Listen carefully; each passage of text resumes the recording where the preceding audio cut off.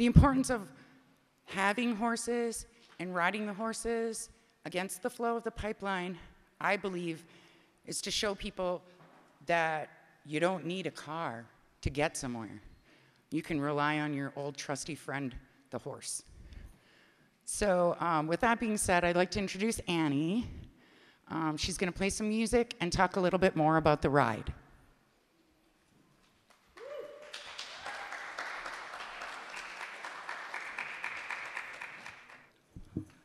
Bonjour. So everything that's been said here tonight, I would probably say in a different form. But ultimately, you know, we are all trying to protect the earth and its resources for future generations. This is my grandson. And his father rode on the ride with us. So we'd start in the morning, we'd ride against the tide of the pipeline, proposed routes. And I think I did do it for myself. You know, a lot of people say I didn't do it for myself. I think I did do it for myself because it was a time to take time out of my life to sit on the horse and concentrate and think about what I was doing. Because usually, you know, you're doing dishes or you're going to town to get, you know, you're just running around in your life and you don't think. So it was a time for me to think for hours and hours. It was time for me to get to know my horse. And, you know, my mom always says that the plant nations will be the last ones to give up on human beings. And those plants can't live without water. We can't live without water. And I think we take it for granted a lot, right? We turn on the faucet, we get water, we slam it, we pour some down the drain, and, you know, we just on our way. But water is really in danger. And I was able to see a viewing of a documentary being made about Winona LaDuke and her stand against this, along with other folks. And they had a hearing with Enbridge, and there were three officials from Enbridge at this hearing. Two of them, you could look on their faces, were just irritated to be there, to have to sit there and listen to what these people had to say. There was a young guy in the middle with his little shirt and tie, and he was staring at the floor because he was hearing. So I think if one of those guys can, you know, get through to one of those guys, why not get through to all of them? Maybe. So I woke up yesterday and got a text from Thane and Winona, and they are out in Standing Rock. And I felt really urgent. I thought, I should do something. What can I do? Should I drive out there? But the spirits, if you listen, they'll tell you things, right? And I was told we should go into the sweat lodge and pray really hard. Because that's really powerful. Some people think that's a passive thing. Praying is kind of passive, but prayer can change the rotation of the earth if enough of us are praying. So I didn't get a big profound answer from Creator. Annie, this is what you should do to help the earth. My answer was, go into that lodge and pray, and you get answers there.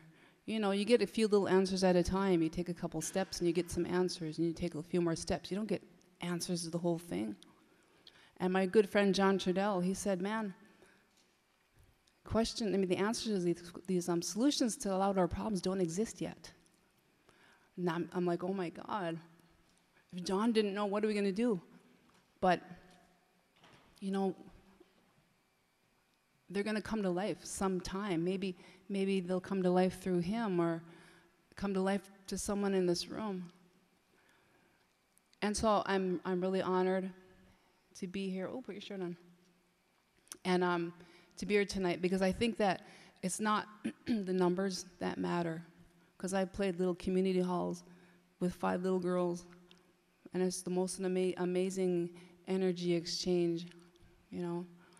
And that's what we're doing now. And those songs on that hand drum, those hand drum songs are powerful. You can feel them.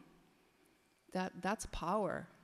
Okay, don't get electricity and people in uniforms mixed up for power, because power is more real.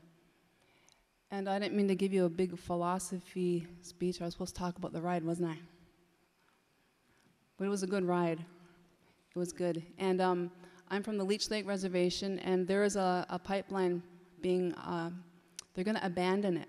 They're going to just pretend it's not there anymore. They're going to drop a new line right next to it without unearthing and looking at all the damage and the leaks that are already existing in this Line 3 pipeline. Right through my reservation, that's 50% water. Under rivers, through the Mississippi, through Leech Lake. So before the weather turns, I hope to go ride that along Highway 2 from Ball Club to Cass Lake and see if our tribal leaders will also stand with what's happening, because it's going to take that, uniting people and uniting, the elected officials.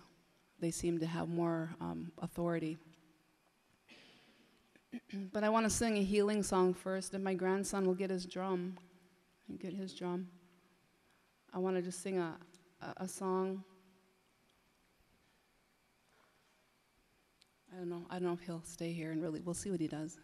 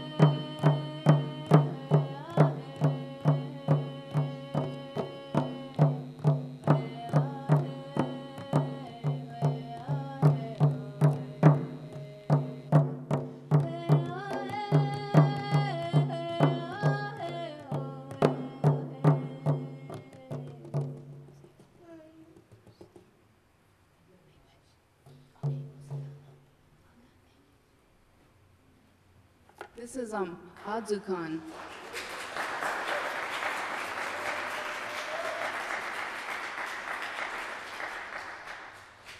Adzukan means a story or a teaching, the legend, the teacher in the story, the person telling the story, all of it, and that's his Indian name. So I'm going to do a few songs, and I want to invite a young man up. His name is T. Chill. I heard him perform at a pipeline event last year's. We have the big show in Bemidji, and he was there. And he got up and did his thing, and I was really impressed. Can you control volume on this mic? Okay, so. Do you want to just warm up? Yeah, sure. Take about a minute. So we'll let him warm up.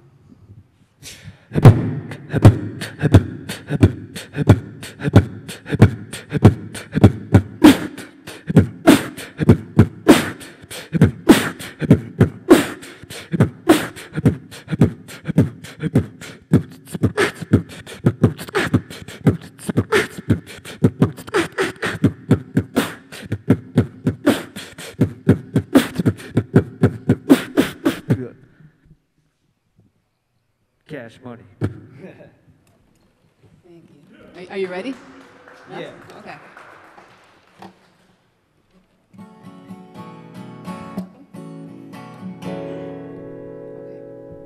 So we'll start with falling apart.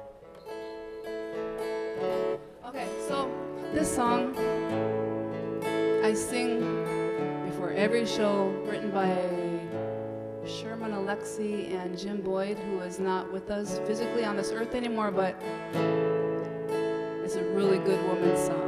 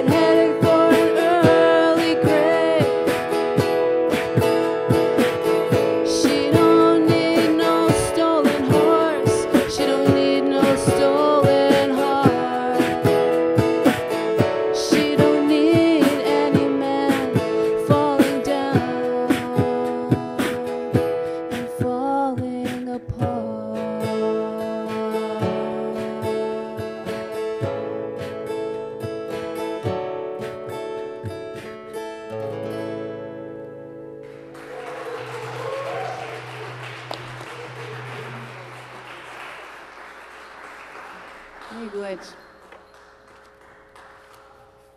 So Teachel and I have practiced. This is our second practice, if this counts for a practice. So on the ride a couple years ago, I knew that, within the rides we stop and we do press conferences and we sing songs. So I wanted to do something new, so I wrote a song. Because I have questions too, because people, I was reading online, people saying, if all you people are against oil and pipelines, why don't you quit riding cars and that stuff, I'm like, that's not realistic, and we're not about none of it, because we're all dependent on oil right now. But I hope, I hope to change that, because we actually do create the demand, don't we? So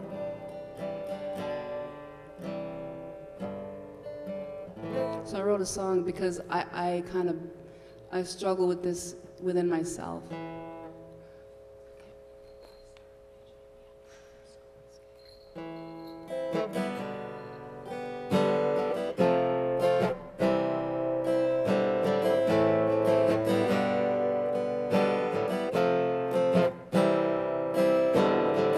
We the people drink oceans of oil.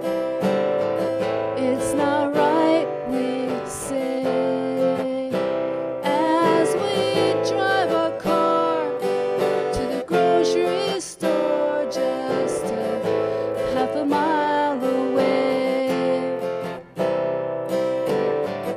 We cut away through forest after forest and we scream, this isn't right, but we'll go out to dinner and pick our teeth with wooden toothpicks tonight.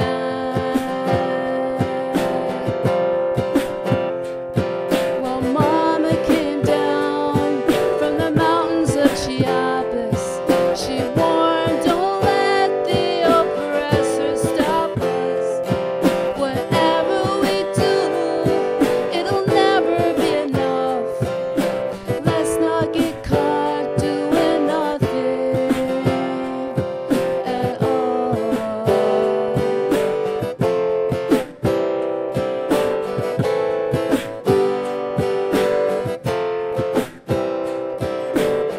We build new mountains, see them on the horizon, built with styrofoam and diapers.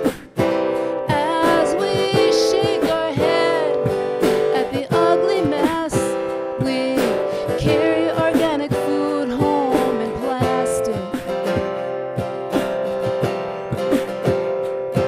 Well, Mama came down from the mountains of Chiapas. She warned, don't let the oppressor stop us. Whatever we do, it'll never be enough. Let's not get caught doing nothing. My son has a son. The damage is done. Is it too late to try to even try? My son has a son. There's nowhere to run.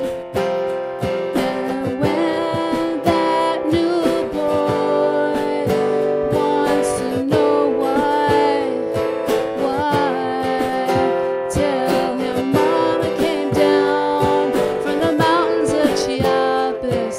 She warned, don't let the oppressor stop us. Whatever we do, it'll never be enough. Let's not get caught doing nothing at all.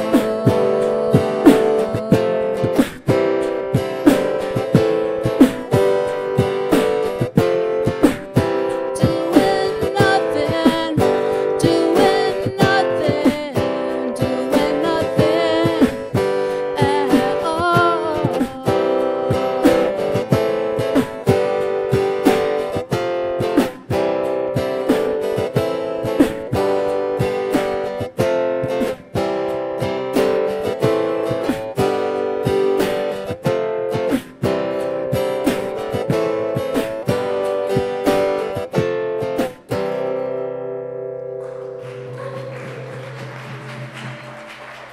Thank you.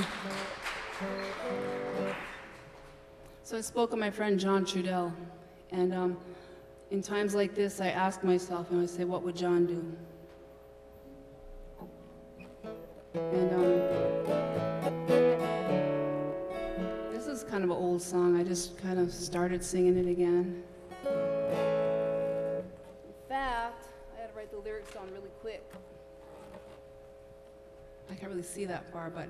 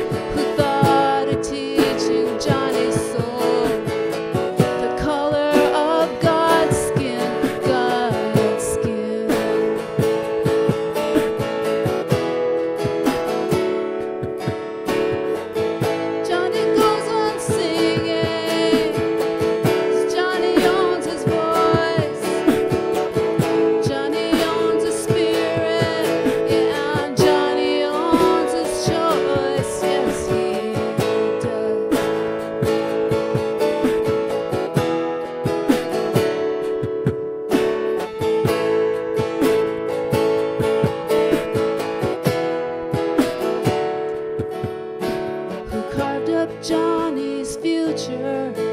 Who carved up Johnny's wage? Who thought they'd carve up history, page by bloody page? Who forgot about the healing gifts? Who ignored the ancient way? Who denied that grandmother hid her hope? And Johnny's DNA, DNA, yeah, yeah, yeah. Johnny goes on singing, 'cause Johnny owns his voice. Johnny owns his spirit, yeah, and Johnny owns his choice. You go on singing, 'cause you are your voice, and you are your spirit, and you are your choice. Yes, you are.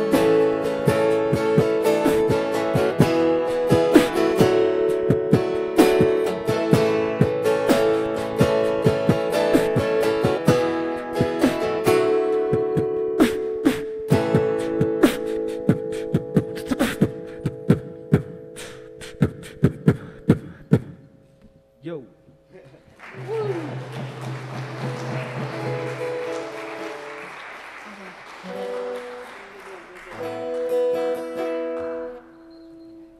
So this song I wrote about a friend of mine named Will Copeland, and Will is fighting the water battle in Michigan, in Flint.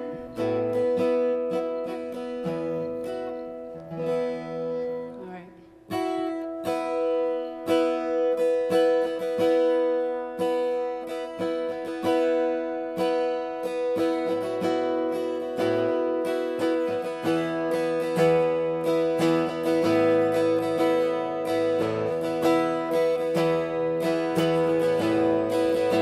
Well, how do we change the world? I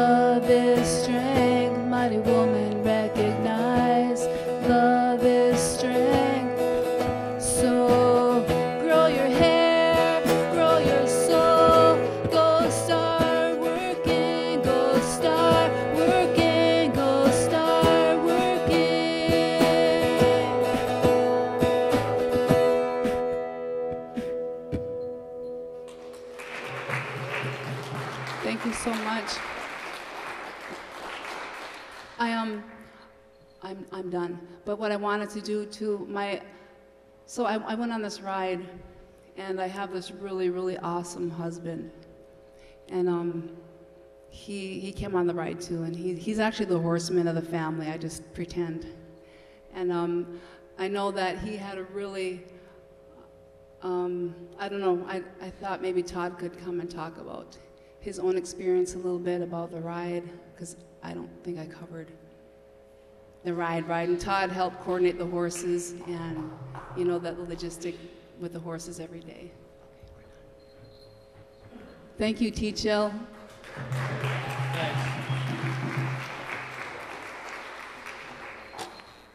Yeah, so I'm Todd, and you know, I've never been an activist, and when Winona came to my wife and talked to her about doing this ride, my wife came to me and she said, "Todd, man, we should do this." And I was like, "Yeah, but I use oil every day. I use gas. You know, pretty much everything I do is involved with it. You know, other than when I ride my horse." And I thought, well, you know, okay, I'll just go. And so the first year we went on a ride, and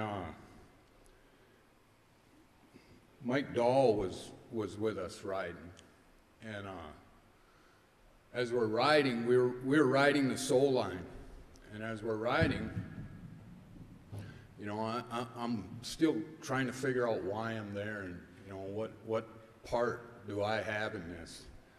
But Mike is pointing out all these plants. You know, he's pointing all the plants out as we ride along, and he's saying that you can use that to fix this, or that will help you with this. So he's telling us what all these plants can do for our bodies, you know, to help us, to heal us. You know, so they're medicines, man. I mean, you look at them and you think, that's a weed, man. I don't want that in my yard. But then I find out, you know, there's use for that thing, you know. And I get to thinking about this oil line coming through. And I thought, man, no, this can't happen. You know, now I know why I'm here, because I don't want that to ruin this, you know. I don't want that oil to take away all the other nations that are out there that help us, you know, the plant nations, the four-leggeds, the winged, all those are here for a purpose. And another thing that came to me is that all those things, if you took human out of the picture, all those other things would continue to live. They wouldn't have a problem with us being gone, you know. But if we're here ruining things for them, it affects many other things. When one of those things disappears, it affects many other things. You know, it's not just them gone, it's a lot of things become gone. And so it was a really moving experience for me to, you know, to start feeling all that. And it was pretty awesome. So I knew from that point that I wanted to be involved in this ride. You know, as long as Winona wants to do it, I'll do it. And I can tell you, man, I got a little frustrated at times because, you know, schedules get bounced around and all that. But, you know, that's stuff we just got to deal with, you know. And I think those things brought the people that were on the ride together a little more. I met this year, we were very honored to have some Dakota people come over and ride with us. Very honored, man. They were really cool. And Seth Easton was the elder of the bunch, and he brought some nephews of his and some friends. And he talked to us about how they do the 38 ride, which kind of helped me decide, you know, maybe we should incorporate that into our ride. You know, they relay. You know, we were talking about riding. We've been riding 10, 15 miles a day. And sometimes what they do, because they do it in the dead of winter, you know, 40 below inch, you know, and everything. So what they do is they relay. They'll have some guys ride 5 miles. They'll, you know, jump in the trucks to warm up, and another 5 guys will take off and ride, you know. So we kind of incorporated that a little bit into our ride this year, and it worked out pretty good. because we also had some people that, you know, aren't experienced horse people that wanted to ride, you know, so we kind of tried to help them get in on it, and you know, that went really well. We did have one injury, but Tara, she took it pretty well. It was awesome to see her, man. I hadn't seen her for probably 4 or 5 years. I actually went to Canada with her, and the same person put us out to fast up there. And I hadn't seen her since then, and here she come walking into camp, and man, it was just cool because she's doing all the things she was talking about when we were in Canada, you know. So that was really cool. And then we had some Dene people come also that rode with us, and that was pretty cool, man, too. I thought, you know, they come all the way from down there up here just to spend a day on, you know, riding horse with us. And a couple of those people were you know, they ride, and they were good riders, but they had one who kind of gave us some good laughter. He got on Winona's horse. Winona didn't ride that day, so Winona's horse is really calm and easygoing, so she gave him his, you know, her horse, and and he got on, and they had one of them synthetic saddles on him, on the horse. And so when he got on, we all start riding off, and all of a sudden we hear this thump, and what happened is the saddle slid sideways, and of course he fell off and hit the ground. And of course I'm thinking, oh no, man, I hope he ain't. But he bounced right up laughing, just laughing, you know, belly laughing. And I thought, whew, you know, but, so that was kind of cool. But I did end up getting a tattoo after the first year we rode. Another thing that Mike Dahl kind of inspired with his talk. And, but he also talked a little bit about why it's a good thing to ride them horses. And I can't remember the whole story that was given to him, but it has to do with when we're riding them horses, the sound of the hoofbeats hitting the ground and touching the ground, they're like the thunder beams. They awaken everything around us, and they get everything's attention. So one of the reasons we ride them horses to get everything's attention and bring it, you know, so everything wakes up to what we're doing, so they come in here and find out what we're doing. So that was a pretty moving thing for me too. Horses saved my life.